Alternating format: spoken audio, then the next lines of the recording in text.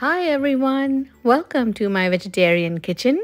Italy is one of my favorite countries to travel, not just for its beauty, but also for its simple local ingredients and absolutely delicious food.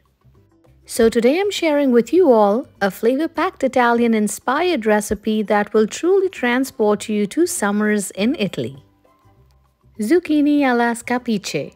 Seasoned with garlic, herbs and a touch of olive oil with lemony goat cheese spread, all served on top of a hearty slice of sourdough bread. It is so flavorful and light that I wouldn't be surprised if you end up preparing it every day of summer. So let's dive right into it. Let's first prepare the marinade. Grab a clean bowl, pour some good quality olive oil. I'm going to be adding some chili flakes for a kick of heat, some black pepper powder, dried oregano, salt to taste, some lemon zest that contains loads of natural oils and is full of flavor and will surely brighten things up, a clove of garlic,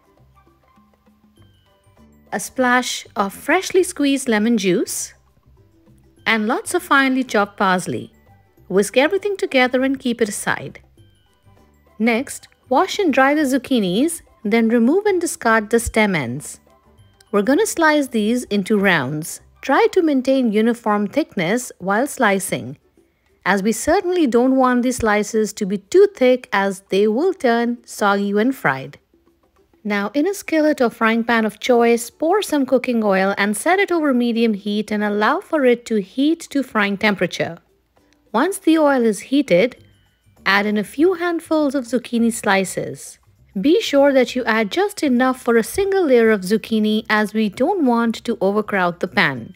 We're going to fry these for about 3 to 4 minutes on each side until they are golden brown, flipping them periodically.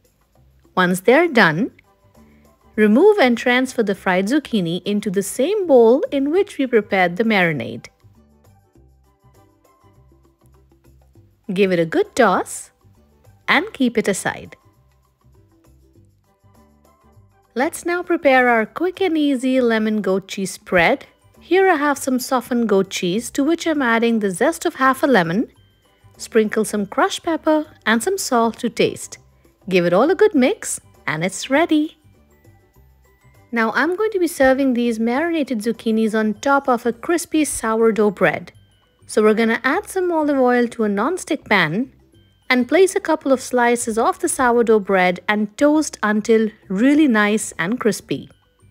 To serve, place the bread slices on a clean surface, generously spread the prepared goat cheese on each slice, top it off with a good amount of marinated zucchini, and don't forget to drizzle the leftover olive oil on top of each slice.